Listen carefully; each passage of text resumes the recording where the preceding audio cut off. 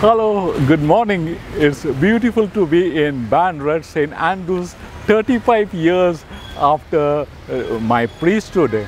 I was first years ago in 1987. Well, that's a very long time.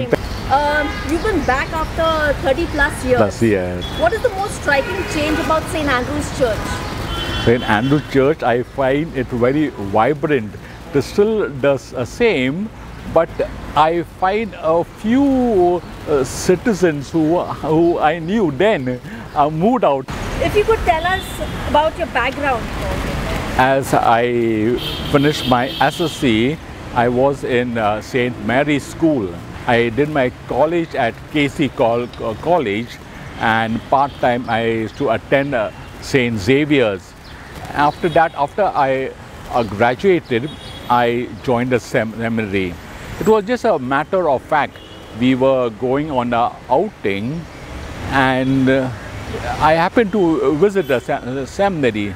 The seminary fathers, then they asked me, would you spend a few months? And so my vocation grew in a matter of fact. Yes. Why did you want to join the diocese?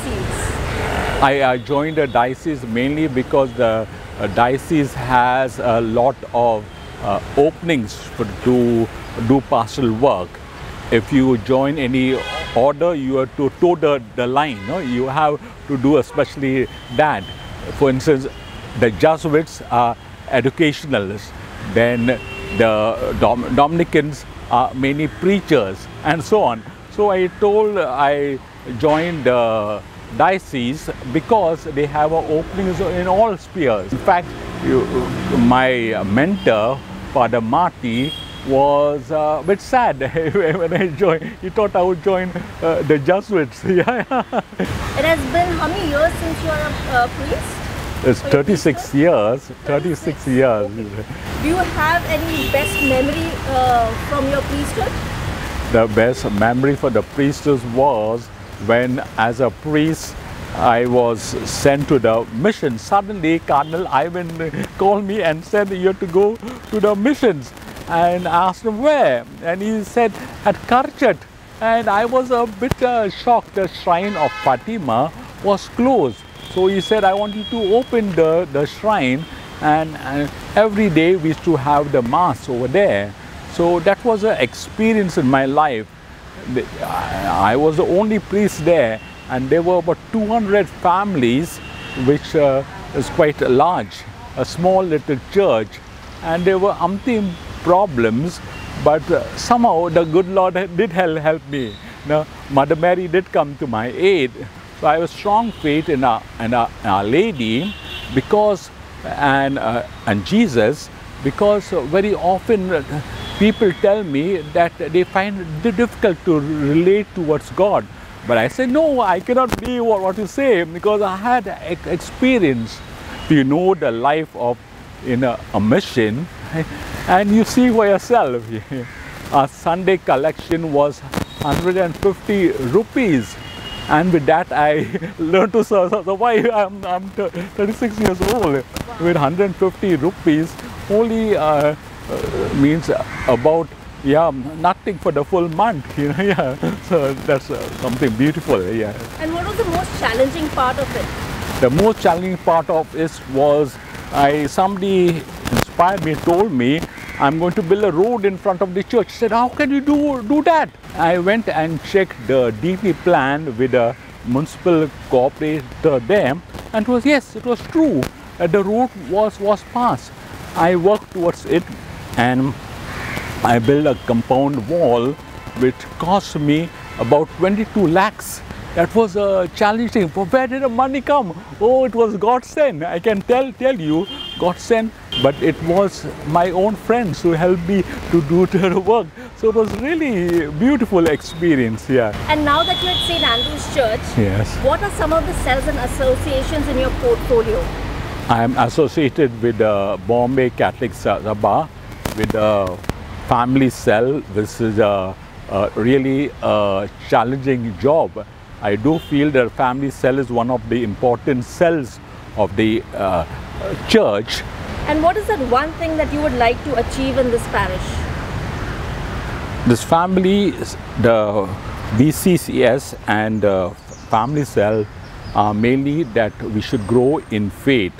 So I do feel that we Christians have to have that basic deposit of our faith. The deposit of faith consists of three parts. Being true to the magisterium, true to the teachings of the church, true to the sacraments. That is what we have to practice, every Christian has to practice in his life. And I feel that is very important. So that is what I want to impart. Besides that, the Word of God, the Bible, it should be read in every home. I feel it's very important in our lives. Father, we'll have a rapid fire round now. Yes, yeah. What is your favorite saint?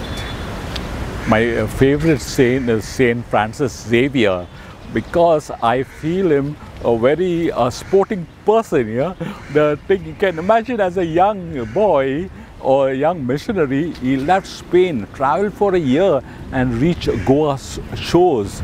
No, it was a really wonderful job, you know, that he did, traveling for so many months and reaching Goa and preaching the Karima. So that was very important. Yeah. Your favorite sport? My favorite sport is, of course, football. Yeah, we all love football here, and we are fans of football. I remember as my younger days, we used to play football, and we had a beautiful ground in Vile Parle, the school, and it was quite late. But once the Angelus bell rang, we had to stop here. Yeah, so it was a very disturbing fact. But in fact, we learned the system. Favorite musical band? The musical band I don't remember, but I loved the Father Anicetos and the Stopgaps. Now, the Stopgaps in my days were doing a wonderful job, you know. And Father J.B. Fernandez, I admire J.B. Fernandez. Yeah, he used to do all the latest hymns and the latest songs he used to play. That was something wonderful, you know, the Stopgap groups. What is the toughest part of being a priest? The toughest part of being a priest is to be adaptable, and sometimes you do not understand, the people do not understand you, what is the motive that you are doing things, you know, and it is sometimes a very wrong perception they have in their mind. I give you one example. In Majivada, before any feast, we had a ushers group. There was a point of time when the ushers were had met, and they had planned a full system. And it was just before Christmas in 2021. They organized the cake, they organized everything, and somebody else comes and takes over the system. And just 2 minutes before the celebration of the Mass, the midnight Mass, they came and informed me that somebody else is coming away. So I said, bring him here. And I explained to him, I said, this is wrong. But he wouldn't understand. He felt that was an insult for that person to be brought to me. And to make him understand was very difficult. I said, anyhow, you continue, I cannot do we are about to begin the Mass. And he took that as a personal offense. He took that as a personal offense for him. He reported that to the Cardinal. And it created a very bad scene and a very bad correspondence of letters after that, you know. Father, if you are not a priest, what would you be? I prefer to be a person working in the bank, because being a person constantly in touch with the other person was always my motive in my mind.